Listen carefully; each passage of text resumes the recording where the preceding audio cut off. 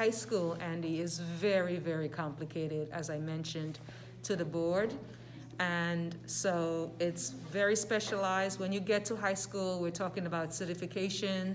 And let's say, for example, you have a science teacher, right? And that person teaches, you have one person who might be teaching chemistry, biology, physics.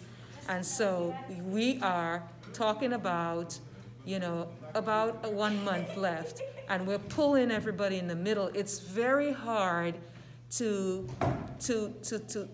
break away and to pull away and to split it.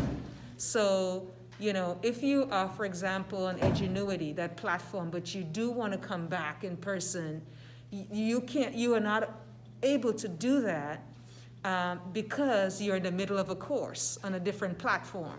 So we have all these platforms going, and it cannot come to a screeching halt. So the best compromise, and I know it's a compromise, we cannot. Unfortunately, I would love to make everyone happy, and it's very, very difficult.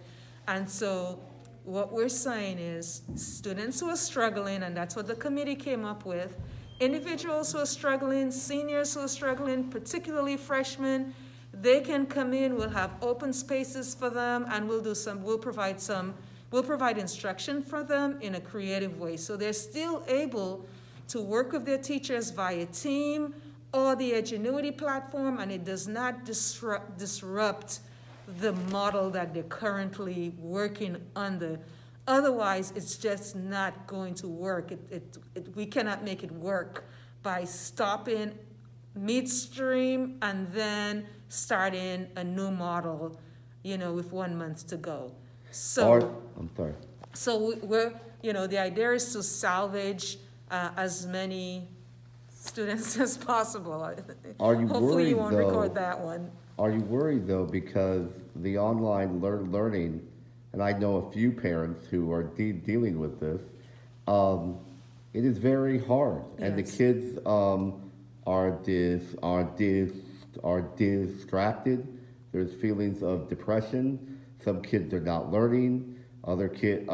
Some classrooms, it's just not working. Are you worried that they're going to fall farther and farther behind? And what does it mean, ma'am, to bring a student back for open spaces? What is that? Yes, so I'm worried about that, and what I would say is if kids are not having success, that's what I would do. I would contact the principal, work with the staff at that building, and talk about having this kid come back to the building, and they will receive additional supports, whether it's tutoring, small groups, they will receive additional support. So that's the purpose.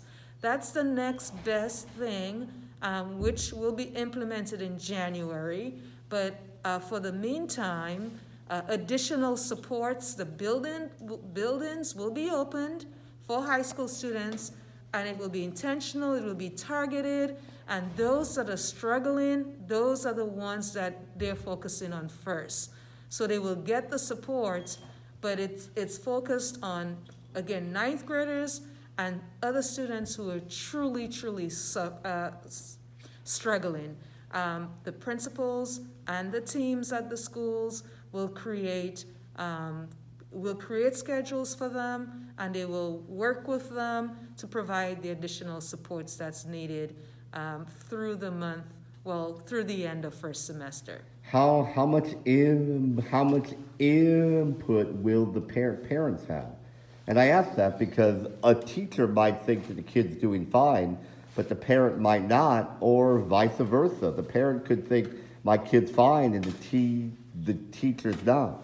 Yep, so then that's where since we focus on the whole child, you have a good argument to say, you know what, academically, it may seem okay on the surface, but emotionally, physically, all of the other social emotional pieces that we talk about, you can make your case that way.